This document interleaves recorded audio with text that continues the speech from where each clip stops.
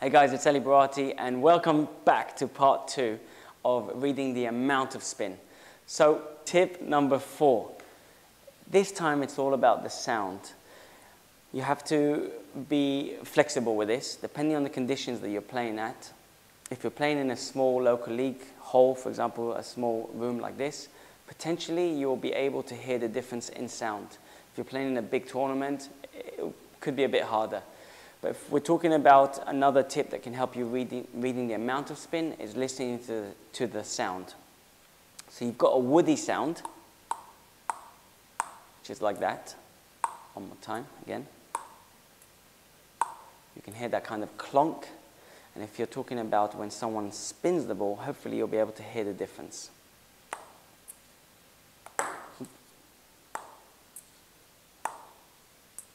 One more.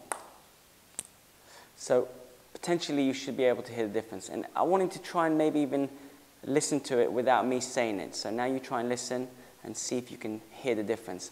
A tip for you here is to close your eyes and just try and listen only by listening without vision. Okay, close your eyes.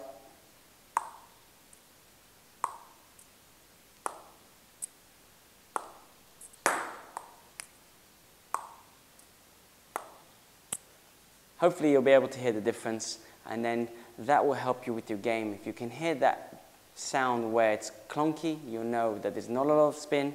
If you hear that chick kind of sound, then you know that it's probably most likely got plenty of spin on the ball. Okay, so tip number 5. This is about the flight of the ball. So if someone does a side spin ball, naturally it will curve one way, depending what side spin you put on the ball, or if you put side spin the other way, it will curve the other way. If you put float on the ball, meaning not a lot of spin, the ball will kind of hover. If you put a lot of backspin, the ball generally will skid through. So if you can start to be aware of the flight, you can start to know whether a ball has lots of spin or not a lot. So if the ball, for example, if I put lots of topspin in the ball will kick up. If I don't put so much topspin, the ball won't jump up so much because it doesn't have the same quality of spin. So try to just be more aware, especially in practice, as to how the ball is moving in the air depending on what the person has done. And the more you learn how to read the flight, the more you'll be able to go, I can see the flight of the ball. I didn't see what they did, but I noticed the way the ball is moving or the way the ball is skidding. I know there's a lot of spin on that ball. So there's no really other way for me to help you with that. It's just down to you to use your experience to upscale that part of your game.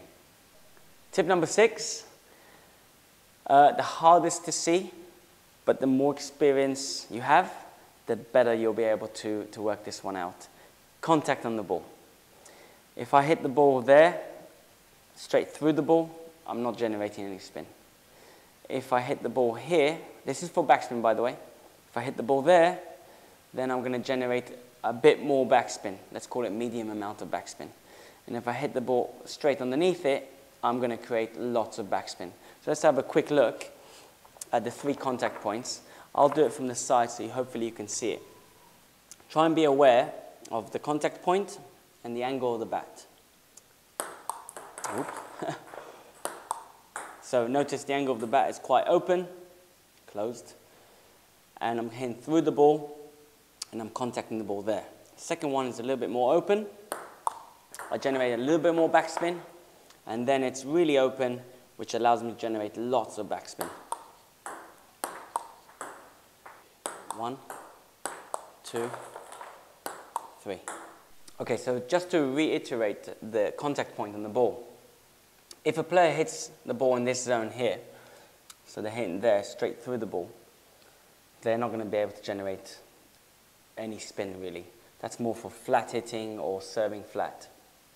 If they hit the ball in this zone, so they're contacting it there, that can be varied in terms of the amount of spin. A good high quality player can still produce lots of spin in this section, but they won't be able to generate as much spin, backspin we're talking about by the way here, when they're contacting straight under the ball. So over here they can still create a certain amount of quality backspin, but over here they'll create a lot more backspin. So it depends on the player that you're playing. The high quality player, the more deception and variety of and quality of spins that they can produce. And that's where I get lots of my players, or I see lots of people going, oh, I'm playing so rubbish today. And in fact, sometimes when you play certain players, not always, but when you play certain players, they have the ability to vary the amount of spin with finesse and deception in such high quality, which then makes you play at a lower level or feel like you're playing weak and you're making lots of unforced errors, where in fact you're being forced to make unforced errors by their class, if you want to call it that. So sometimes give your player respect if they are able to generate lots of different variations of spin. So that's why I also made this video, because I wanted to help you to read the amount of spin, and hopefully with the 6 tips that I've given you, you will upscale your knowledge of spin and the amount of spin, and then you can start to make less unforced errors, especially when you're playing at a high level and a player's producing different amount of spins. You can identify the amount of spin and what spin, and then you can go, right, I know what to do with this because I've identified exactly what's on the ball. So as promised, the bonus tip. Try and have a little look here, and then I'll give you the bonus tip.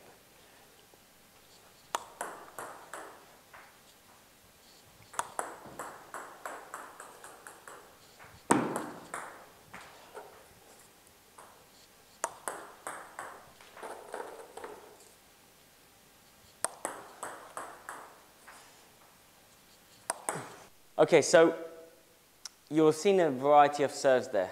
Now, I didn't show you the other side for a reason. The bonus tip is all about the eyes. The big mistake what a lot of players do is they start to track the ball as soon as it kind of bounces here and then bounces there, and then once it reaches in and around the net area, they kind of think, oh, I think it's backspin, I think it's heavy backspin, or I think it's side spin, and then they adjust and they make the stroke that they feel is required to return the serve. But in fact, the highest level players, what they do is they pinpoint before, way before the ball has reached the net. And that's why, even though they have extraordinary serves, if you play some top players, like myself of course, you will notice the quality of the serves are amazing. But why do the top players hardly ever miss these quality serves? Is because the eyes. They are tracking the ball as the person serves, and they